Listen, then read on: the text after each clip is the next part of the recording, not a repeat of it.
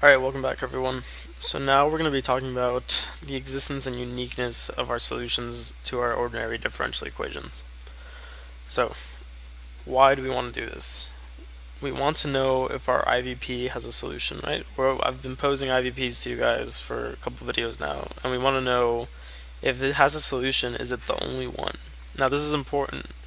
If you're solving some differential equation, you want to make sure that the solution that you have is the only possible solution to that equation. If not, then what is that really going to tell you? In the last video with the tank problem, if that wasn't the only equation, then who the hell knows how much salt really is in that tank, right?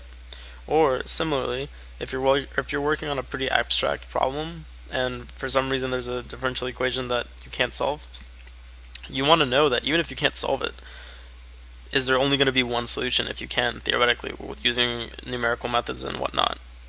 And if you know that there's going to be a solution, then good. You know to not waste your time on that. If you know there is going to be one and just one, then it's worth your time to maybe plug into the computer. So now that we've taken care of that, let me pose to you our first theorem, which is the existence and uniqueness theorem, which says the following. Consider the ODE, which we've always dealt with as the first order linear, dy dt plus p of t times y is equal to g of t.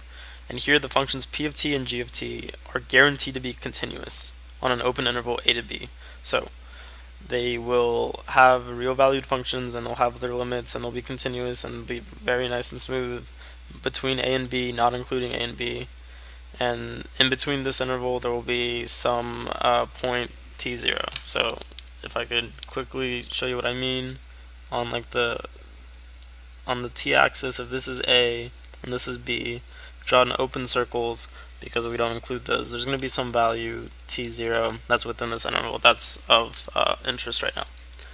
So then there exists a unique function y equals f of t, so just any function f of t that satisfies the ODE above, and for each t in the open interval a to b, that's also going to satisfy y of t0 equals y0. So this just means if I pose you a diffie and I tell you that at y at some value t0, which is right here, right, is equal to y0, which can be whatever number. So if it was like y of 2 equals 1, if I tell you at time equals 2 it's equal to 1, then I know between this interval a to b lies my solution. And I can find every solution in this interval. And that's pretty much the gist of it. So in order to see that, let's do a quick example. So I'll just fit this all onto the page. Look at this diffie q. It's t times t minus 4 dy dt plus y is equal to 0, and I tell you that at time equals 2, the ODE will be equal to 1. The question is, use existence and uniqueness to determine the interval where the solution of this IVP exists.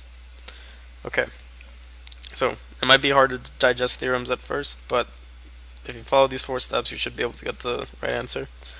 Rewrite it the way that the theorem states it, which is standard form for first order linear of dy dt plus p of t times y is equal to g of t. Note the discontinuities in p of t and g of t, right? Find the open intervals, the possible open intervals, and then choose the interval that contains your initial condition. Okay. So once you have all that written down, let's go down here and actually work this problem. So if I rewrite that in the form that I want it, I'll have dy dt plus 1 over t times t minus 4 times y is equal to 0, and I still have my initial condition of y of 2 is equal to 1. Okay, look at this part right here. This is of interest. So notice that this is not defined where? It's not defined at t equals 0 and t equals 4. No, that's important because then the only possible open intervals that we have, if we look at graphically, right, if we just look at the t-axis, if it goes from infinity to minus infinity, right, I'm telling you at 0, which is here maybe, and 4, which is here, they're not defined, right? So that means that we have this interval here, this interval, and this interval that we want to deal with. So our possible intervals, therefore, are minus infinity to 0, or 0 to 4, or 4 to infinity. Now, we're guaranteed, if we pose an initial condition, and our initial condition isn't at one of these breakpoints, that we're going to have a solution to this ODE. So, remember at the beginning of the problem when I told you that y of 2 is equal to 1? This 2 is important, right? So, because we only care about where t equals 2, we know that we need to pick which interval. Obviously this one. This is where 2 exists. We have all these points, right? And we have 0 and 4, but our t0 in this case is 2, so it's actually right here.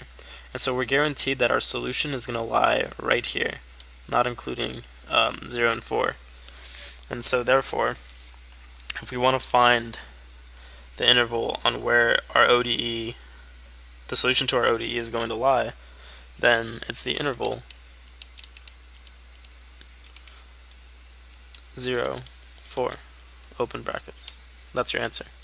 Now, this changes based on your initial condition, right? So say if the question was at y of 7 equals 3. It's really bad 3, but let's say it was that. Given these top 3 intervals, since it's at 7, we care about this one, right? So at y of 7 equals 3, so at y of 7 equals 3, we choose interval 4 to infinity. Okay? And so that's just the gist of how existence and uniqueness works. So yeah, be sure to practice this a little bit. This is a pretty fundamental concept for all of differential equations, and especially if you keep going on and follow this through, maybe take some Ph.D. courses and some dynamics courses. This will prove very useful. So, thanks for listening.